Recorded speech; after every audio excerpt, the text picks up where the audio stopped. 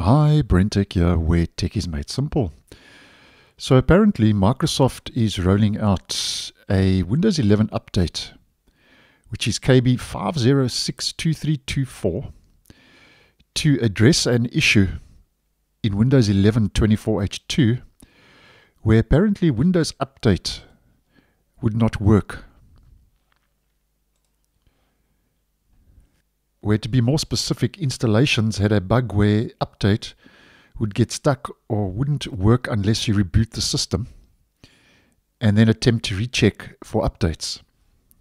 Now, KB5062324, according to Microsoft and the release notes, KB5062324 is a Windows configuration update that addresses an issue in Windows that can cause the scan for Windows updates to stop responding. Restarting Windows should allow the scan for Windows updates to be completed, and Microsoft says that a permanent resolution for this issue is contained in the May Windows non-security preview update. So if we head to our update history, which is this update, KB5058499, which rolled out on the 28th, 29th of May, depending on your region, or later updates. So Microsoft recommends you install the latest update for your device. Now take note that this bug only affects PCs with Windows 11 version 24H2. Older releases, as an example like 23H2, are not affected according to Microsoft.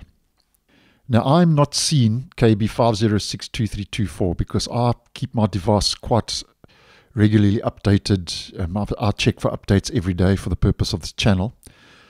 So if you haven't installed these updates, 505849 or any later update, for whatever reason, you might still see KB5062324 if it's required for your PC. If you were experiencing that issue, as mentioned, on Windows 11 24H2, and there's a good chance that when it's installed, and by the way, it takes very quick to install.